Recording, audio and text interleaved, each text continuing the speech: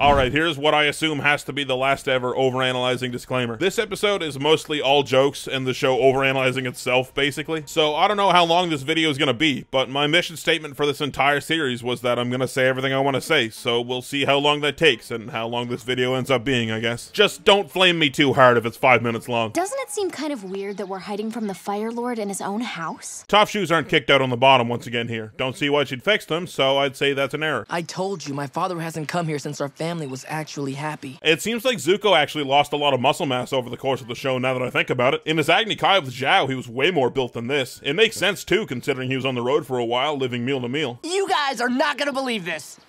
There's a play about us. Here's another meta joke. The poster for The Boy in the Iceberg is a riff off the actual cover art for the release of Book 1 on DVD. The Boy in the Iceberg is a new production from acclaimed playwright Pooh on Tip. And obviously the name of the play is a reference to the title of the first episode of the show. You can actually see through this parchment again to see the artwork on the other side. I don't know why, but I really love it when they do that. It's just something they really didn't have to do. His sources include singing nomads, pirates, prisoners of war, and a surprisingly knowledgeable merchant of cabbage. This is a weird joke. A cabbage merchant. Everything else he just said makes sense. The singing nomads, the pirates, the prisoners of war. But what's this about a cabbage merchant? I have no idea what he's talking about. Brought to you by the critically acclaimed Ember Island players.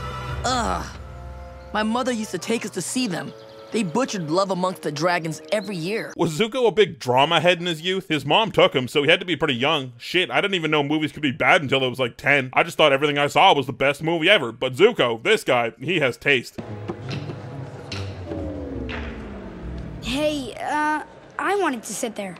Just next to me. What's the big deal? Zuko, you're killing me, man. Is Zuko's awkwardness and lack of social awareness kind of calling back to how maladjusted he and Azula were back in the beach episode? We didn't get to see much of Zuko being awkward because he was just angry all the time, but is he just as socially clueless as Azula? Why are we sitting in the nosebleed section? My feet can't see a thing from up here. So Toph would be able to see better on the ground, on the probably equally wooden flooring. She doesn't need to be on an earth-based substance to see. It's just confirmed at this point. All I want is a full feeling in my stomach. I'm starving. So okay, like I said, explaining jokes isn't funny. It's actually like negative funny since it steals the meaning of getting the joke. But with shitty jokes like this that are purposefully unfunny, I don't know, I'm in a weird spot here. Sokka is very food motivated at the start of the show. Shit, Toph's shoes are kicked out in this shot. Make up your mind, show. I like that you can actually see the lines on the bald cap throughout the play. Like, it's not perfectly matched to the actress's skin tone. I don't have time to stuff my face. I must capture the Avatar to regain my honor! Alright, another behind-the-scenes fact. Actor Zuko is actually voiced by Dante Bosco's actual real-life brother, which is pretty cool. Dante Bosco is Zuko's voice actor, by the way, if you didn't know. Let's forget about the Avatar and get massages. This could have been a verbatim line out of Iroh at one point if you think about it. Dang, that's a pretty good artist rendition of the Southern Air Temple, actually. That's good attention to detail, Ember Island players. Something I personally definitely didn't notice on the first couple watch-throughs. Actress Aang here actually has a fake arm dangling so she can puppeteer Sock Momo. Does this dress make my butt look fat? Oh, yo, check out the background of this part of the play, too. You can actually see the Unagi. Man, they got all the pirates right, too? Shit, if this guy had a weird heart tattoo on the back of his head, I would have been very impressed. I'm the Blue Spirit, the scourge of the Fire Nation, here to save the Avatar. It's super funny that the guards in the background all just collapse when the Blue Spirit shows up. Other than that, yeah, this is pretty much exactly how that episode went. Don't cry, baby. Jet will wipe out that nasty town for you! This is how most people actually see Jet, like they think this is the extent of his character. And I mean, that's not the joke in the show, but it is funny that it worked out that way. It's the Great Divide, the biggest canyon in the Earth Kingdom! Let's keep flying. And this, of course, is the most famous meta joke out of all of them. The Great Divide was panned by viewers and critics alike even back then, but this joke is probably what solidified it as the centerpiece of any bad Avatar episode's discussion. Goodbye, Sokka. I have important moon duties to take care of. Like, for example, being on a roughly 30-day cycle between full moons. That is my chief priority. Really gonna nail that one, Sokka. Apparently, the playwright thinks I'm an idiot who tells bad jokes about meat all the time. Yeah, you tell bad jokes about plenty of other topics. Got him. They're not accurate portrayals. It's not like I'm a preachy crybaby who can't resist giving over-emotional speeches about hope all the time. What? I mean, to be fair, she only did that like twice. I mean, well, 3 times if you can't fill her. You can't find an earthbending master in the sky. You have to look underground. Wait, is that John DiMaggio? It is John DiMaggio. I just looked it up. He's a big name to get for a bit part. That's kind of cool. Well, Toph, what you hear up there is the truth. It hurts, doesn't it? Are you kidding me? I wouldn't have cast it any other way. I like this moment for Toph. She just has like a really good outlook on things. If you don't forward this video to 5 people by midnight tonight, 4th wall break Aang will be at the foot of your bed. It's time we had a talk about your hair. It's gone too far. Maybe it's best if we split up. Was that a hair pun? Wait! What's that? I think it's your honor. Where? She escaped, but how? I mean, that is probably what happened. There was literally a door there. For as goofy as this episode is, I love this little through line of this old man doing all the backstage work. It shows a lot of methods that are actually used in theatrics, which is pretty cool. Haha, yes! Continue drilling. The city of Ba Sing Se can hide no longer. This part has always confused me. Is this a comment on the drill episode being boring? Because as far as I know, that one was pretty well liked back then, and it's anything but boring. No! Jet! What did they do to you? Dude, look at actor Toph over here. Why are you stanced up like that?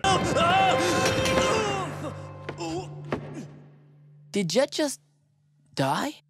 You know, it was really unclear. Actually, the creators actually hard confirmed Jet's death in an episode of Avatar Extras. They just had to leave it vague because I've had eyes for you since the day you first captured me. This is genuinely how people that put Zuko and Katara together think, right? Just because of this line that they somehow read as flirtatious or having some romantic undertones? I need to capture him to restore something I've lost.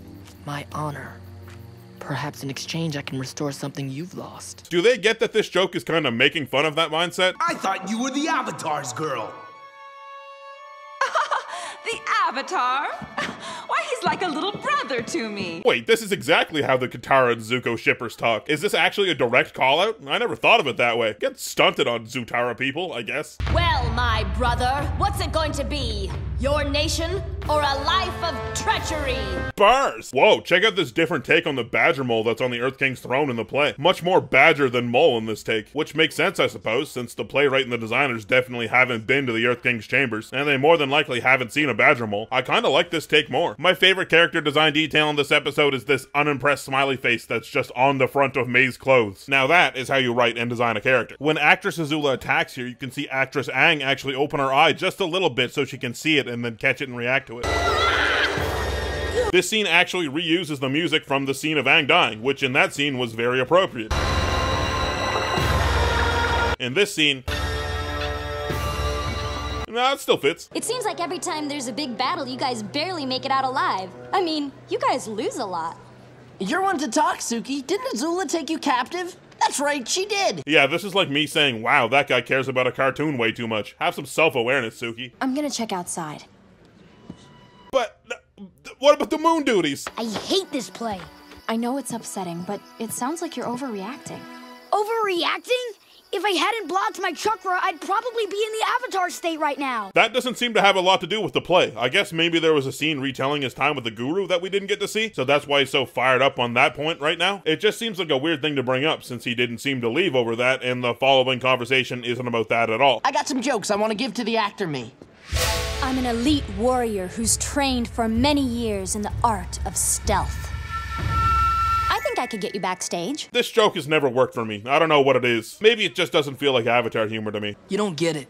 It's different for you. You get a muscly version of yourself taking down 10 bad guys at once and making sassy remarks. Okay, well no, Zuko, that's her thing. She does do that. That's her whole thing. That's accurate. You have redeemed yourself to your uncle. You don't realize it, but you already have. How do you know? Because I once had a long conversation with the guy, and all he would talk about was you. And this is what we get for a Zuko and Toph bonding moment. It's not a whole episode, but it's still very endearing. I think it gets the job done just fine, even if Zuko doesn't say Toph's name once in the entire show. Yeah, he doesn't, by the way, not once. But anyway, I think this is very nice and very called for, and a nice callback to a highlight of a previous episode. Good moment. Ow! What was that for? That's how I show affection. Great pick, Sokka. Say hi to that big fuzzball for me. Thank you, Katara. Ow, really does have a heart, doesn't he?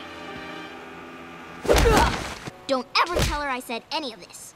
Your Zuko costume's pretty good. But your scar's on the wrong side. I didn't notice this for a long time, but this kid says this because Stage Zuko has the scar on the wrong side, and even in the promotional poster. I don't know how I didn't notice that for so long. The scar's not on the wrong side! What does the cabbage merchant use to fix his cabbages? A cabbage patch! Who are you, anyway? I'm just a guy who likes comedy. Okay, if I ever make a third channel, that's what I'm calling it. And I thought we were gonna be together. But we're not. I like that even though this is a goofy recap episode, they still find the time to push the emotional storylines of characters forward. Like, Aang kissed Katara 7 episodes ago now, and there hasn't been anything on it since then at all. It's really good that they found the time in here to mention it, otherwise the final shot could have felt a little weird. I'm just a little confused. I just said I was confused. Read the room, Aang. I mean, last time you pulled that conversation had a good energy behind it. I could see what you were going for there. Can't pull this move right after she says she's confused, bro. That's a learning experience, I guess. Here's what you missed. We went to the Fire Nation, and you got better, and Katara was the Painted Lady. Oh yeah, the Painted Lady. It gets even less of a shout-out than the Great Divide, and I'll let you draw your own conclusions from that. And while we're on the topic, Aang has been wearing the same kind of hat that Shu from that episode was wearing. So never mind, Painted Lady, 10 out of 10, woo! And I think Combustion Man died. That's interesting, because they're about to go into the episodes about the invasion, and I'm sure you'll remember Combustion Man didn't blow himself up until shortly after the invasion. So in the play, did he die when Toph sniped him in the head with that pebble? I wonder. Hey, Toph, would you say you and Aang have a rocky relationship? I told him to say that! Man, Sokka's so great. Jack Descent is a treasure. I said it a long time ago, but seriously, Sokka doesn't have a weak line read in the entire show. And you gotta give props to the animators too. Like, look how electric Sokka is here. Actually, I'm home, and I want to join you. Wait, the Ember Island players think Zuko's best hairstyle was the short style as well? Never mind, Boy the Iceberg, 10 out of 10, woo! Father, Zuko and the Avatar are at the palace. They are trying to stop you. I love this. Sozin's comet has arrived and Ozai is still just sitting on his throne. Stop him from doing what? Yelling about the comet? This has pretty good choreography for a stage fight. Shit, say it with me. This is better than the Zuko versus Zhao fight, and it's not even a real fight.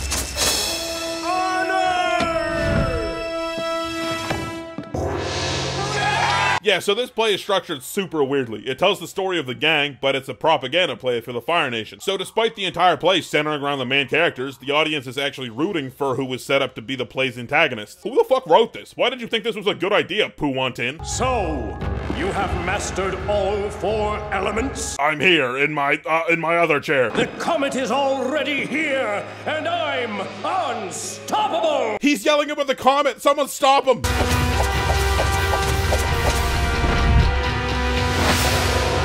Oh, and there goes the staff. The dreams of my father and my father's father have now been realized.